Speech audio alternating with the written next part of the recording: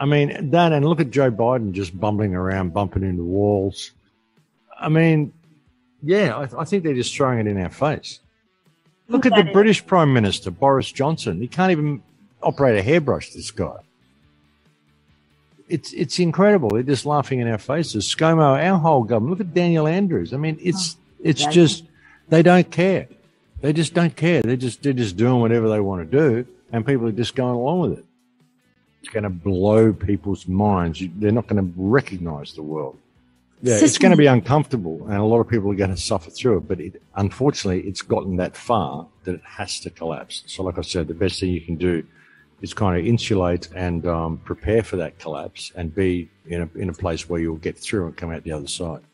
The best thing a leader can do is to empower their students to the point that they become their own leaders. You've got to, if you're a leader, you need to teach your people to the point that you become irrelevant. You want to create someone who's better than you, who can lead better than you, and can lead themselves, because that's what it's all about. I mean, the thing is, even saying that, people create their own reasons why they can't.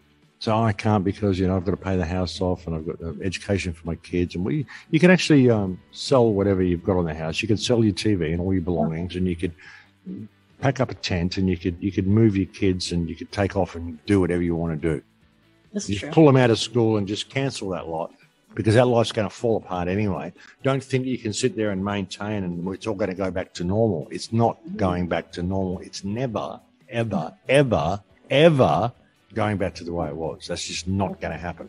So you've got to start realizing that you can create your own future now. And if it ends up that you're living in a tribal community, wandering around in a teepee going where the food is, well, that's the way it is.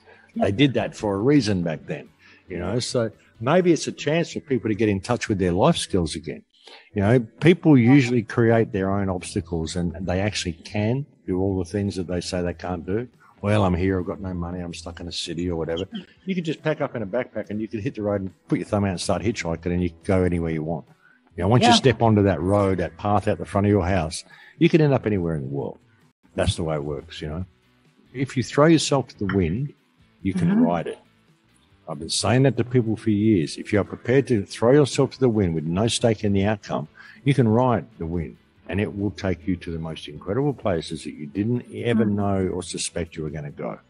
If you trust in spirit and you throw yourself to the wind, the world isn't what people think it is. They think it's this little social construct, and they have to do this. I can't do this, I can't do that because no, it's all rubbish. That's not what life's about. You can do anything you want to do.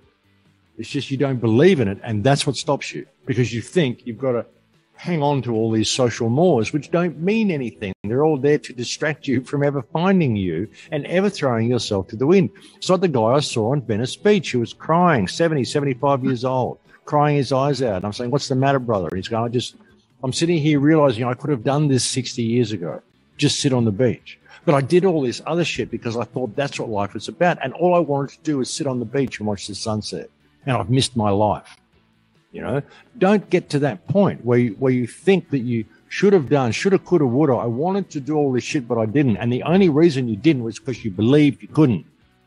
And it's a program. It's a spell. Don't buy into it. You can do anything you want to do. So in the situation that we're in now, I mean, perhaps the universe is propelling you to a point where you realize that I actually have to just throw all this away and find myself and walk onto that spiritual path, It's a huge moment of self-discovery if you really look at it through the right eyes, and it's a huge opportunity for human freedom if you look at it through the right eyes.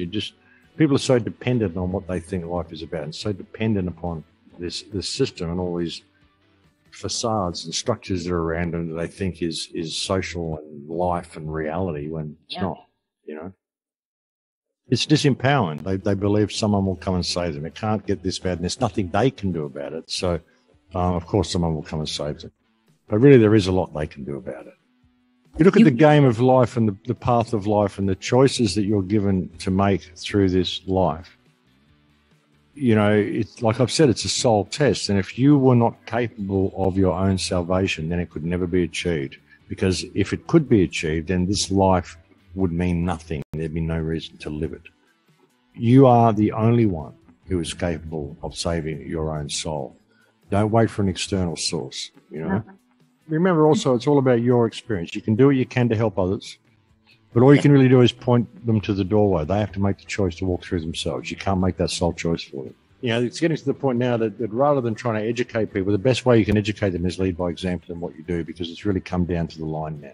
You know, we're in the final battle here. If they don't know already, then they shouldn't be on the battlefield. You know, and you're right, we are all on the battlefield right now.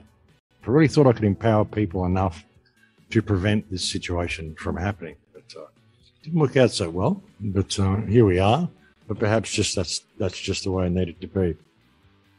Well, people have got to see it in their faces. I always said people won't stand up until it comes to their backyards, you know. And now it is. It's in their backyards. But unfortunately, they're still not standing up, not quite yet. So it's got to get a bit uglier yet.